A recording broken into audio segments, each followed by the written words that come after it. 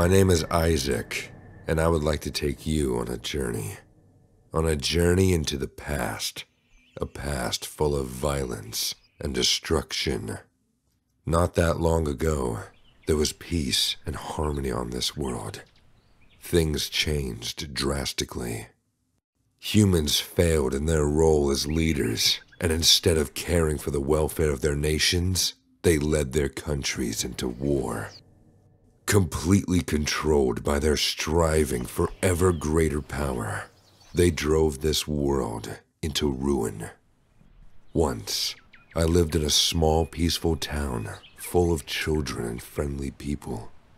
Now, I'm the only one of them still breathing.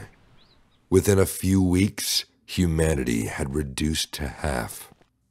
Today, there are only a few of us left who are still alive.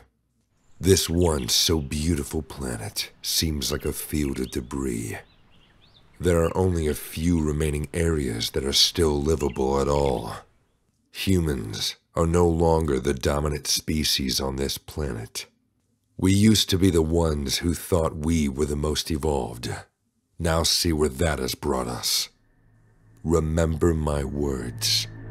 You are our only hope.